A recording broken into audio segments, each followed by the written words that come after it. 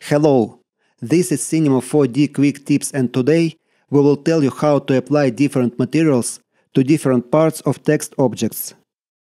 Create a text object. Go to the Caps tab and create stepped bevels with a size of 2 cm and 5 subdivisions on each of the two sides. Then create a material, change its color to blue, and apply it to the text object. As you can see, the blue material has been applied to all parts of the text object. Now click on the text object, go to the Selections tab, and choose the polygon of the text object to which you want to apply a different material. Check the shell box in the polygon section. The shell polygon section tag is appeared. Then create a new material, change its color to yellow, and apply it to the text object.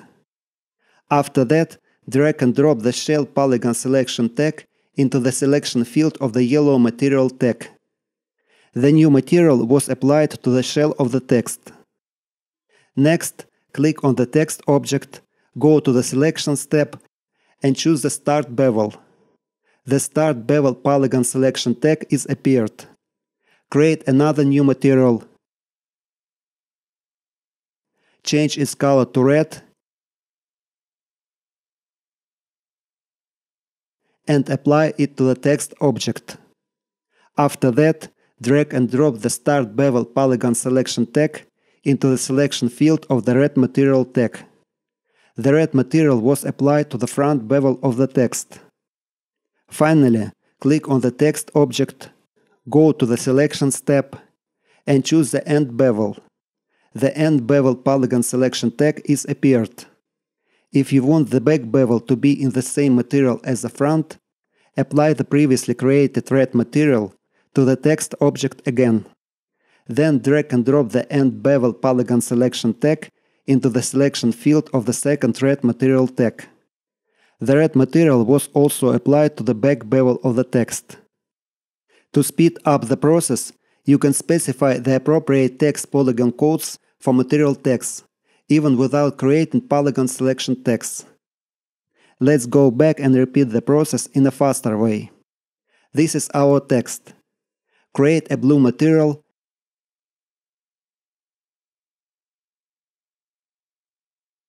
and apply it to the text object. Next, create a yellow material.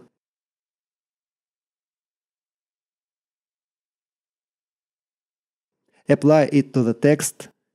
Go to the Tag tab of this material and type S for shell into the selection field. You can find out the polygon codes in the selections of the text object. Further, create a red material.